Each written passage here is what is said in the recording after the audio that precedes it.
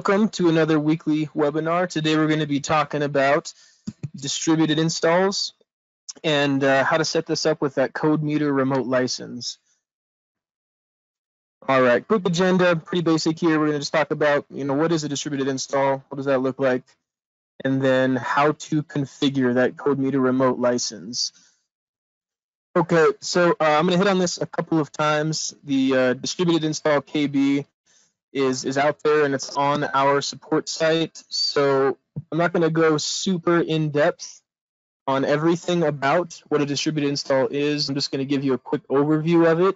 But I have this linked here and it'll be linked a couple of times and it will also be sent out in the recorded version that is added to our webinars page with the full KB on everything you need to know about distributed installs.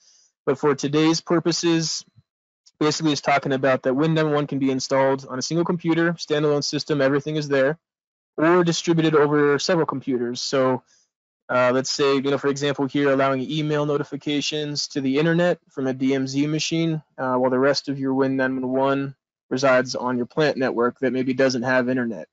So that's kind of the umbrella idea here. Quick note, here at the bottom, it is recommended to always install Win911 as a standalone system, all the modules on the same server, unless your network security requirements demands this use of a distributed option. Now, obviously, this is important for just ease of maintenance, troubleshooting, as well as reducing the dependency on the network and all the variables that go along with that increased complexity. If you don't need to do any distributed installs, you don't have any network requirements or security requirements, keep everything standalone. For the Win911, it's a system of modular components working together to provide an alarm notification, information access. So these modules belong to one of the following categories, right? We have notifiers. These manage the contact points, interaction with notification providers, and they handle the runtime interaction with end users. Essentially, that's a fancy way of saying these are your email, SMS, voice, and mobile app notifiers.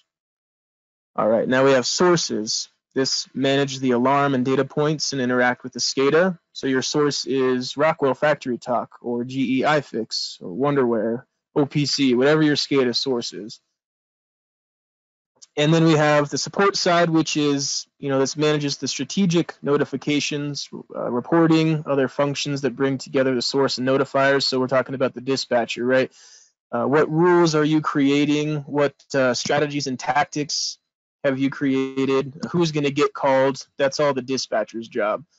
So you can see here, very basic, bare bones, server one has everything on it in this diagram. We have your SCADA source, dispatcher, and email, voice, and mobile all on the same machine.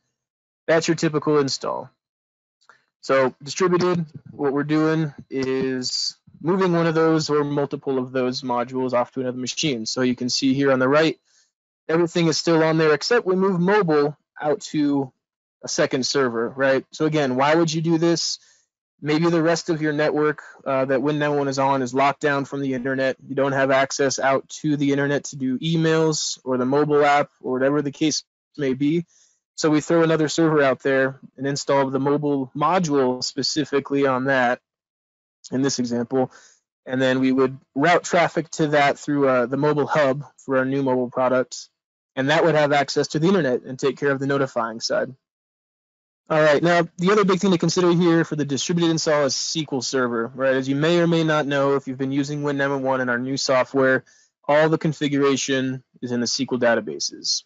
So in addition to distributing the Win911 modules, the Microsoft SQL Server instance or instances hosting the Win911 configuration, they can reside on any of those Win911 host machines or be distributed onto a separate physical machine, right? So I will tell you from personal experience and for troubleshooting for many, many years, I personally prefer all of the SQL databases on one machine. So if you're going to do a distributed install and you're throwing the mobile or the email, whatever module it is, out on another machine, keep everything on that main host that has the dispatcher, your source, everything else on it. That way you don't have to go in and manage two different SQL servers. It's two different sets of permissions for the accounts on both of those machines, right? Everything is going to be on that one machine as far as the SQL server and configuration goes. And that remote machine when you do the install, it just knows to call back, and it's configured with the IP address of that host Win91 machine for its configuration. That's how I would recommend doing it. But the second paragraph, more information can be found on an article. We have Win91 best practices for SQL Server. My recommendation might not fit for your situation, so again, consult with your organization's IT department, determine if it's the best way to do it all on one, or distribute it to where you would have that mobile or that email module have its own SQL database alone on that same machine. And again here, distributed install KB, it goes through all this in much more detail, and that will be linked at the end with resources as well. Now, this is the real kind of nitty gritty and better information for the CodeMeter software. So a quick background here. If you're familiar with Win91, you know that the CodeMeter software, it's a third-party software. We don't make it, we just use it for the licensing. So when you install Win911, it deploys that CodeMeter control center on the machine, and then a permanent license container is keyed to that local hardware. So, your memory on the machine, the motherboard, the hard drive, all the information about that machine is keyed to that CodeMeter license that we give you. So then, the question comes up, well, if I'm doing a distributed install, do I need 2 licenses? Because I got Win91 here and I got Win91 over there for this other module I installed. No, you do not need 2 licenses. That's the good news. So this is going to go through and help you guys understand how to configure this to where you installed Win911 module on a different machine, and you're going to point that CodeMeter on that machine back to the main install. So you only need the 1 license. So a license from one computer will not function on another one. You can't just transfer it and flop it over because, again, it's tied to that hardware, but it can be utilized across the network. So the CodeMeter license server uses an IP port, which is the default is 22350. There's really no need to change that unless for some reason in your environment you're blocking everything except certain ports. But that's what it uses to communicate between the machine that CodeMeter is installed on and the rest of the network. So obviously make sure your firewall is not blocking this. Enable the used IP port 22350, and it's in there by default. You don't have to remember this number and type it in. It's going to be in there, and I'll show you that later. But make sure your firewall is not blocking it. Okay, so now we're going to get into this CodeMeter remote license configuration. So on the machine where Win911 is licensed, or the license is going to be activated, you're going to open that ControlMeter control center. Now this is running in your system tray icons if Win911 is installed. If it's not there and it's not running, you can just click the start button and type CodeMeter. It'll pop up. And this window down here is what it looks like. And the first thing you're going to do is click on that web admin button down here on the bottom right. And that pops up. It's going to come up to a web browser automatically. It should ask you if you want to use IE or Chrome, or whatever you want. In that web browser, you're going to navigate to Configuration, Server, and Server Access. And all you have to do is enable the network server. Click Apply, close that browser. Very important, you have to go back to the CodeMeter control center and then click File Quit and relaunch it. And we'll talk more about that in just a minute here. But so you click on the web admin, it opens up the browser, configure server access, turn it on, close the browser, File Quit, and relaunch your CodeMeter. All right, so now referencing this network server you just set up right on your main Win911 machine that has most of the modules and the dispatcher and everything.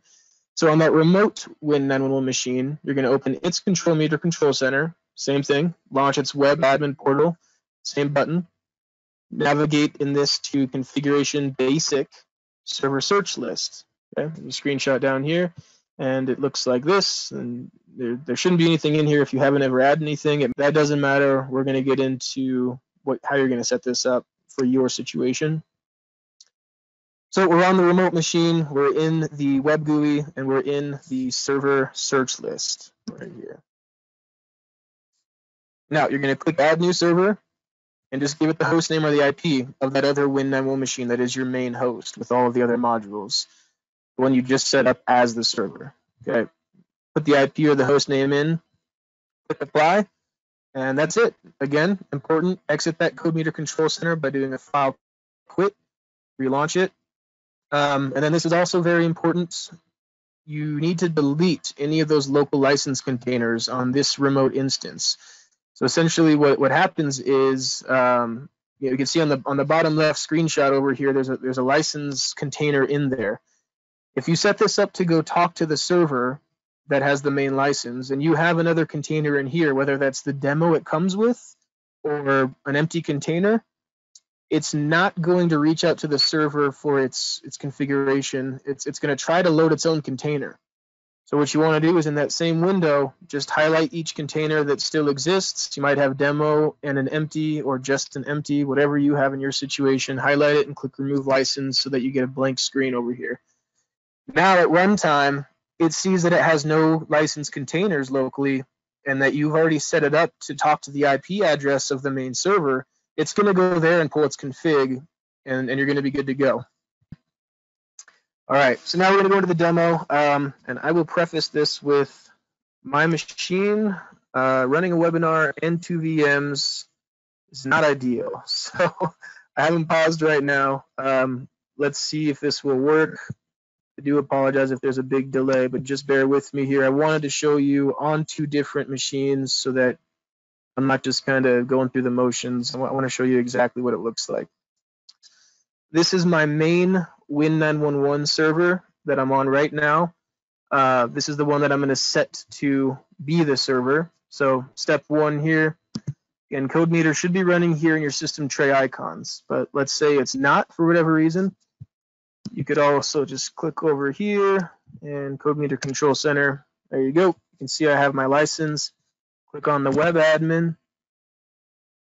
Automatically takes you here. And then we're just going to configuration, server access. Click enable. There's your default port and apply.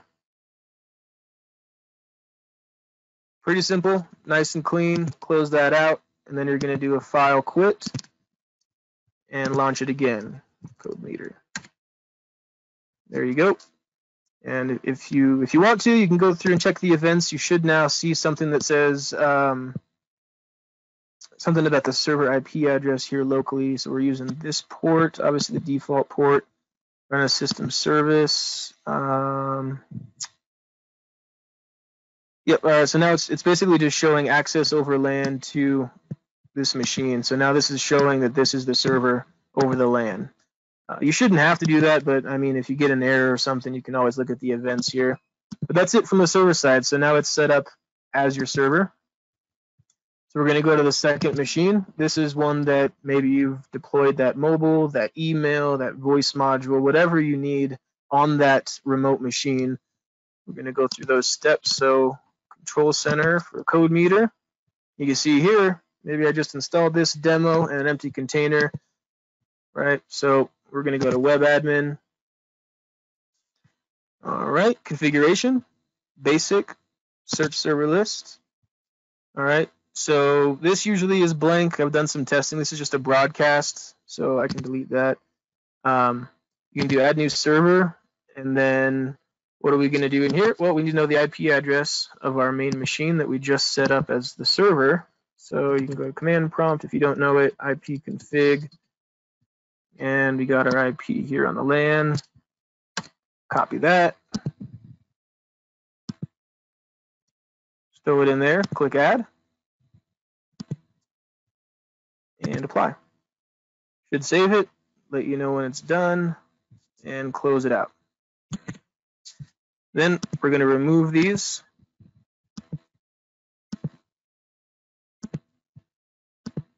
So it's nice and empty. File quit, and launch it again. And that's it. That's all you have to do. Now this machine is looking back to that server that you just set up on the other machine for its license information. And you can see in here in the events, remote access over LAN to that other IP address, okay? And then it's going through and showing that the handles are released. So you'd be getting a lot of ugly errors here if it wasn't accessible. Obviously go down the troubleshooting route of your network guys, maybe that port is blocked. You can try a telnet or a trace route, or have your network guys take a look at it, make sure that port is open. But that is essentially it. So now this guy's looking to the server for its license info. You don't need a second license. All right, let's go over just a couple more slides here. So we have webinars on deck for those of you just recently joining us or have been doing this weekly webinar. Next week, we have Wind 911 and Rockwell Factory Talk Alarm and Events, Best Practices, April 15th, 10:30 Central. And then right after that, we're going to do the install tips and tricks webinar again. I just did this one in February, but I think it's just worth going over again. That'll be April 22nd at 10:30.